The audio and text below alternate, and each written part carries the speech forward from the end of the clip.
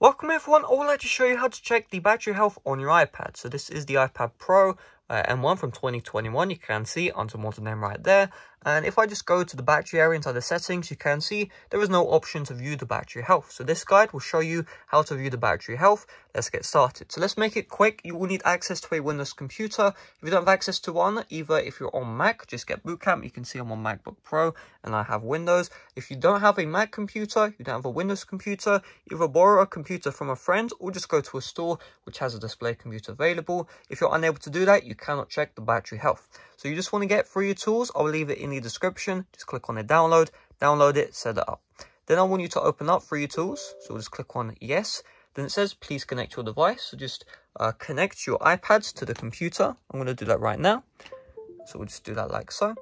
Now you see right there was this prompt which says repair drivers. If you see that message at the bottom, click on repair and download any files necessary. If you see trust this computer, you're good to go. So I'm just going to click on trust.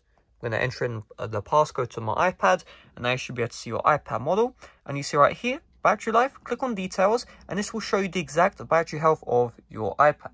So this is battery life. It basically means battery health. So my iPad Pro M1 has 99% battery health.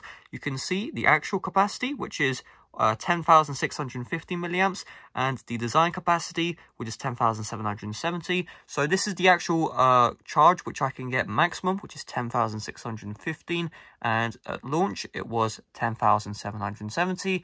And you can see charge cycles is 87, so my iPad has been charged 87 times. Do not confuse this at the top with the battery life. So this is a Chinese app, which is why they have said things wrong. Battery life is meant to refer to this, which is your actual battery percentage. Battery health is meant to refer to, you know, how many charge cycles your device has had and how has that affected the battery. So I've had 87 charge cycles and my battery health is 99%.